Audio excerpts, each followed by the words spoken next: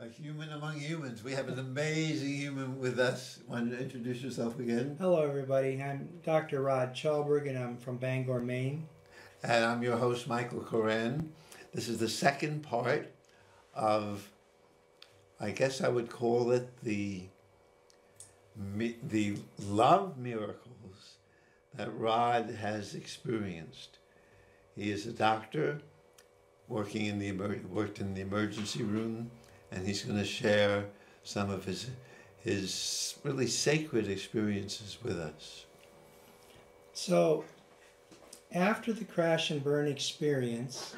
And tell our new audience, getting divorced and losing custody of your children. So quickly, I lost custody of my children, and I lost my home, just about everything, and I had contemplated suicide, and Christ guided me out of that. And then I started studying A Course in Miracles very vigorously. Now, an interesting thing started to happen in the emergency room. Christ decided to come and become apparent to me.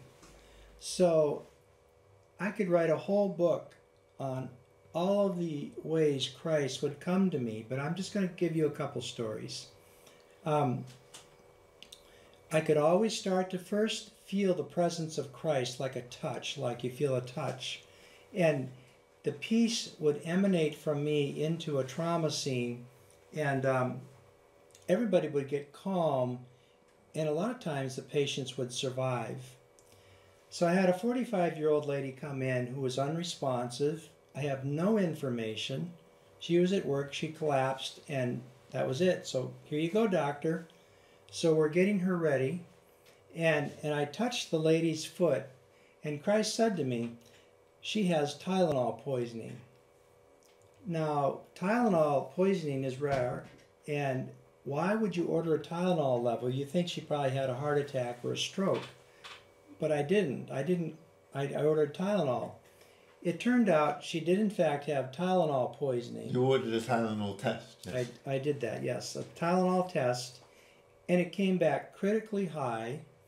And then Christ gave me the antidote. And he literally spoke into my ear that, do this, she has Tylenol poisoning. My nurses thought I was nuts. And what did you do? Well, I didn't even examine the patient. I probably shouldn't say that, but I just quick ran and got the antidote, gave it to her, and saved her life. Without that antidote in the right time period, you die within 3 days. And what is the antidote for Tylenol? Mucomist and, Mucomist, it's been a while. Mucomist. Mm. And so that saved her life. She went home 3 days later.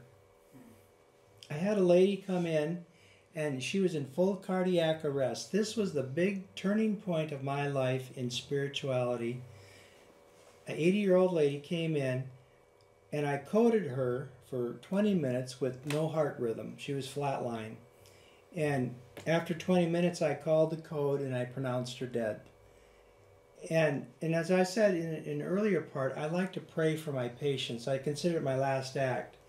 And I decided after reading A Course in Miracles, what if I asked Christ to come and take this lady home?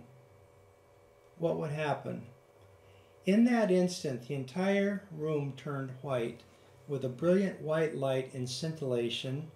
I saw the white aura of the lady in front of me very clearly, and Christ appeared as a red aura, kind of a bead cloud. And Christ came to this lady, picked her up, she looked at me, and she smiled and said, "Thank you." And she drifted off against my right vision, and 2 bright gold doors opened, and these white arms came out and brought them home. And that process has happened now with every single death. And I have attended hundreds of deaths. Mm-hmm. Not just 1 or 2. This is... I love you around when I die. I will make you very comfortable. Wow. Lucky me. I do not believe in pain and fear. I believe in being comfortable. Now, 2 questions. Mm-hmm. When you told us, you can see it on, will be on YouTube, you told us how we could float by slowing our breathing. Mm-hmm. And float out of our bodies. Is there a way for us to invite this Christ energy into our lives? I always find I have to ask first. Christ will not come. You have free will. And I notice that when I put my hand over my heart and I say, I am, that's who you truly are. You are an individualized expression of Christ, of God, of pure consciousness. I am. And Christ always comes. And it's practice, I suppose. Oh, well, thank you for this. I couldn't even call it a tip. Thank you for this skill. So put your hand on your heart. Yes. I am. I am. And then just slow your breathing down and relax. You have to relax into Christ. Now, the next question, some people, even with all this spectacular sharing, might be skeptical. One, they might ask, how do we know it's Christ and not schizophrenia? Or maybe not even, maybe it's a vivid imagination. Maybe it's another wonderful, maybe it's Allah or Yahweh or... But what if they're all the same? Okay. I mean, God is one. So it's so that people can do this in other religious traditions. You certainly can. They can say God comes to me. A Native American could have a great spirit. And the way you know, there is no shadow of a doubt. There is no thinking. Wow, I can feel it now. There is no thinking. I can put my hand here. Oh, good. And just say, oh, I can feel that right there. Yeah, I can feel it too. You see? Jeez. And then you can go, this is how I love to touch patients with the stethoscope here, but you can feel the energy going right through there. Yes. And yours is very pretty. It's red. Oh, thanks. Right here. And so you know, there is no doubt in your mind. Gee. There is no doubt. And I do feel blessed. And you can just say, you could put a gun to my head. I will not change my mind. I absolutely know. So another story, a 2-year-old infant came in respiratory distress and just in diapers, sitting on mom's lap. I was asked to see the baby, and I was looking at the chest x-ray and the baby died. Baby just leaned forward and died. And Christ immediately said to me, as I watched the white aura of the baby leave, he said, put your hand on the baby's back. And the baby was thinking, shall I leave this world? And Christ said, stay, little one. Oh, good. And the baby aura came back, and we fully resuscitated and saved the child's life. So those are, I could fill you up with a week of stories of miracles. And you have other topics that you wanted to get to. I do. I do. The next one is? I think I was going to talk a little bit about galaxy walks, but that was about mind expansion and more astral projection, going beyond the galaxy, going beyond the ego mind and being pulled by Christ into heaven. And what is that like when you become a pure thought of awareness of love? And all you see is a brilliant white sphere. You feel tremendous love and peace. From that experience, then it took me getting through my Catholic beliefs of a judgmental God that I had to appease and trusting Christ to say, do you want to meet God? And I finally let go all my concepts and surrendered and said, yes, I want to meet God. Now that I can't explain to you, I can't give you enough words. It's like, if you've never tasted an orange, how can I tell you what an orange tastes like? So God is pure love. You completely dissolve. All thought stops, and your mind expands beyond, I can't even say what. And it is such pure bliss, awe, rapture. and to feel that total oneness, that, okay, I'm not talking about a concept of a man-made God anymore, like a Christian God that's good and bad. A God has duality. This is, you are a pure being of light. You are a pure being of love. You are a pure being, a thought in the mind of God. That is who you really are. And God says, welcome home, my child. And he embraces you. And I'm ready to go. And you wanted to talk about healing too, I believe. Healing. So after I do this, God has asked me, he said, God does not speak human, right? So he has intermediaries like Christ, like me, like prophets and saints that come and speak on his behalf. And so I said, I will stay and help heal the world. And what I like to do is be with God, and then what happens is this tremendous, beautiful white light comes out of my heart area, and I see the earth as a gray orb on the background of kind of a gray, and this white light is like liquid love, and it just washes the earth clean, and it just the dirt drips off, all the hatred, all the anger, everything. It's just pure white light. And then I know for just a second, and I absolutely know this, not a single death has occurred on this planet. And I know that. At that moment. At that moment. It might be 1 or 2 seconds, but I know that. And is there a way we can invite this into our lives? Again, it's getting quiet.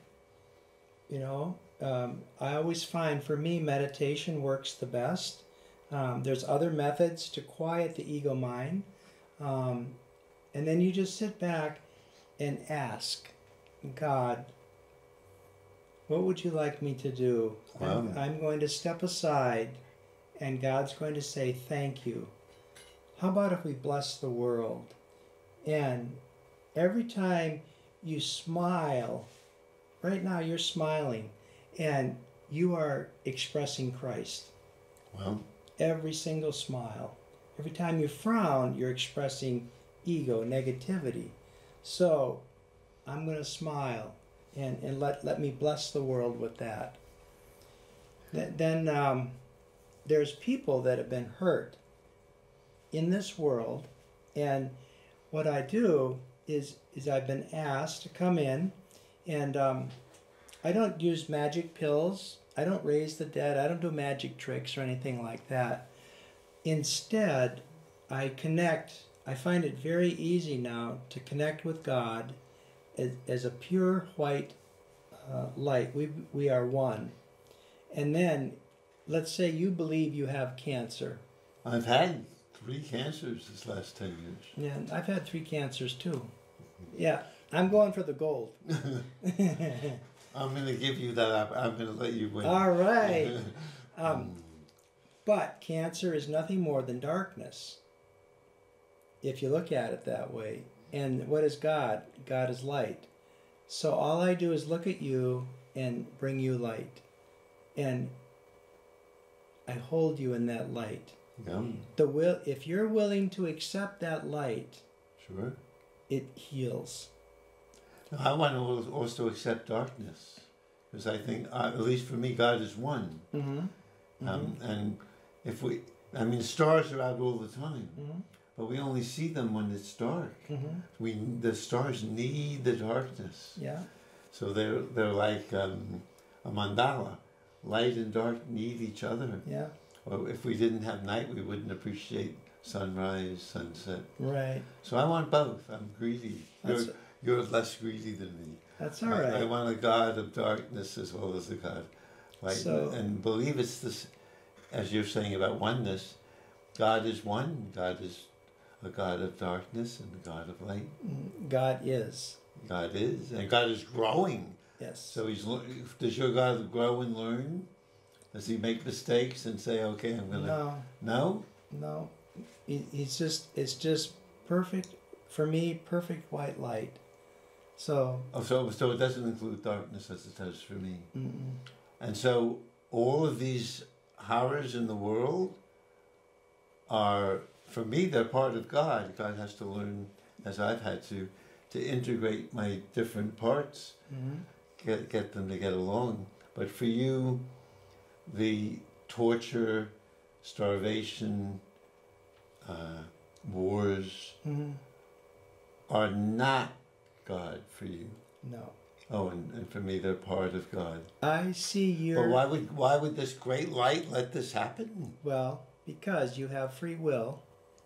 Now just hear me out. I am. Your heart is here. Thank you. It's beautiful. Oh. And you have put a lampshade over that light called a body, an ego. I like my body. Isn't my body part of light? And that's great. Isn't my ego part of light too? No. No? No. Ego is. I thought God is one. Ego is a thought. But God is thoughts too. I love what you're saying, but I want to I'm greedier than you. I want a larger oneness that includes my ego.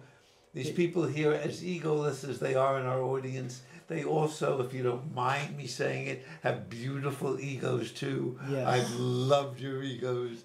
I think you might not have got here if your egos didn't guide you to the studio. You're right. So I want a all embracing God. I really want God to be one, including egos, thoughts, illusions, dreams, yes? Yeah, no. No? Okay, that's okay. I'm so blessed by him being here. We can agree to disagree. Yes. Mm-hmm. And so, to me, when somebody is acting in a violent, hurtful manner, I look at them as having a shade over them, and they have a cry for love. They're so covered in darkness. Yes. They don't know how to get to God. I am not going to condemn them. I am going to help them brighten their light. So they put these lampshades on. Yes. I have a 100-watt bulb. They've got a 7-watt bulb. And I say, I'm going to give you love and take these lampshades off. And all of a sudden they're 50-watt. All of a sudden they're 100-watt. And they go, I don't need to do this anymore. You see. And suddenly I get to see God, who I truly am. I am an individualized Christ consciousness. And you're doing a great job of it. And that's yes. That's what I look at. The body's temporary. Oh, I see. Oh, if we have a minute. We have more. We have 9 minutes. Okay, so we'll talk about death and dying. Oh, yes. You're an expert at that. Okay, I'm going to give up. And by the way, I always tell people, I was a hospice doctor, so when you look at my numbers and see how many people have died because of me, Dr. Chelberg, 500 deaths. I don't think I'm going to see this guy, I would. Well, but, when you look at the data. I want you there. Yeah. So, in this book that I've written down, I finally got the courage with the help of my friends. When God calls, say yes. It's about my experiences. Yes. And I go into detail about a lot of this. And you're welcome to agree or disagree and take what you can. So the first lady that passed away asked me, well, what is it like to die? Okay, that's a heck of a question. It's a great question. And, you just had a lot of trust in you. And I explained to her how the 4 stages are, first there's you run out of fuel because you're going to burn your fat and oil and muscle. Then you're going to get dehydrated. Then you're going to build up with acid. And then you're going to stop because the acid is a poison. And I am going to use medicine as a hospice doctor. I'm going to take all your pain and all your fear away. But I give you just enough so you can talk to your friends. Just enough of what? Medicine. Oh. So Anna's got stage 4 pancreatic cancer. It took her 4 months before she passed away. And she had the smoothest glide. It was just, there was no fear, no agitation. What was interesting is the day before she died, her daughter brought in a vase with variegated tulips. The tops of the tulips were white, the bottom were red, and they were all closed. And she had been unresponsive for several days. On that Friday, she was lucid, totally lucid, with my medicines, which is not possible because she was in a lot of pain at that point. She was lucid. She talked to her family. She said, I love you. I've been so happy to have you be with me. And she said, it's time to let me go. Please let me go. I want to go home. And for 2 hours, and then she closed her eyes and died the following day. Now, during that time, all the tulips opened up. Mm. Christ is red, she's white. And they opened up. And that Saturday, I saw Anna with Christ's arm around her, guiding her home. And I was filled with such love and such compassion and such joy. And I look, can I just look at heaven for just a minute? And they always shut the doors. But who shut the doors? I don't know. Somebody's always shutting. Oh, so you couldn't get a No, I just like, can I just look? But, so she had a beautiful transition. Other people, like Betty, had tremendous fear of dying because she said, I wasn't good enough, I made mistakes. And so God is not going to accept me. I'm going to be in purgatory or hell. And God wrote a beautiful poem to her called Innocence. And he explained to her, and I talked to her holding her hand at the bedside. This is God talking. Listen. And she listened to it. It was all about love and forgiveness. You've done nothing wrong. And then a week later, she just let go, and it was so peaceful. So, well, I've done many things wrong. So how does that work? Many of us feel we've done lots wrong, right? Right. And we're right, yes? Well. Like burning down the barn. So Roger was an alcoholic, beat up his family, was in jail, had lots of problems, and I went to his house late winter night, and he was crying, and he said, I have done so many things wrong. I have hurt people, I tried the best I could, and I held his hand because I realized that if Roger can't let go of this fear and this anger, he's going to recycle and recycle. And I said, don't you want to go home? So I invited Christ, again, I invited Christ into there, and I said, repeat after me, I, Roger, forgive myself and I forgive others. Yeah. And God's voice came through me, and it's called Roger's Prayer. Yeah. And God said, you have come to this world, you have lived this life, it's a dream because it's not God, and God forgave him and said, come home to me. So by asking, that love came through. His wife was with us, and she said he totally changed. He forgave himself, and she said, I fell in love with this man that I fell in love with 30 years ago. He is the man I chose. And then a year later, his son, who was just like, oh, my dad, he was so mean. He laid in bed, and Roger's spirit came to him, and he offered love and forgiveness, and his son broke down and goes, it's gone. And I see my dad as God sees you, which is love. So at least as I understand you from my perspective, it's great for people to see they've done wrong, because that gives them an opportunity both to ask and receive forgiveness and learn from their mistakes too. And it's a go home free card. Yes, I actually understand God that way, learning from his and her mistakes. And so we have 2 minutes. Okay. It's time flies when you're having wisdom. So would you like to say to the I would love, in the third part of this book, there are poems where God is talking to you and saying, I love you. Can I read a poem? Yes. I know that's not. We have people calling, but we're not. We're gonna. Oh. No, but we need to hear this poem. We love you for calling and watching. We're sorry we can't take the phone call now. So I'm sorry, folks. It's called. There's multiple poems in this little book, and it's called "Holy Child of Mine." It says, "Holy child of mine, feel my love for you there in your heart. Feel my loving touch and know how much I love you. You are my holy child, forever pure in your heart, innocent as a newborn child, fresh as fallen snow. How I love you, my holy child. I am filled with love and joy for you. Forever pure in this love are you a being of light. Look into your mind and see that this is so. This is my will for you. Let my peace descend upon you.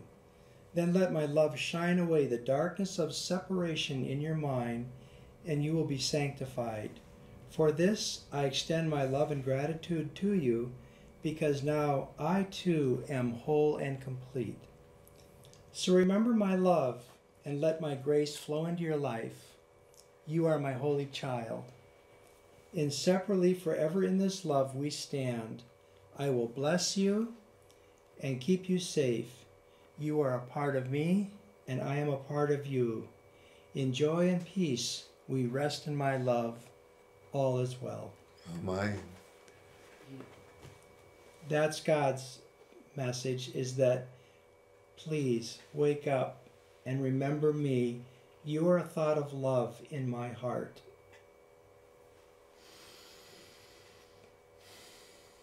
Well, thank you so much, Rod. Oh, thank I'm very you. moved. I feel God's presence. Thank you for joining us.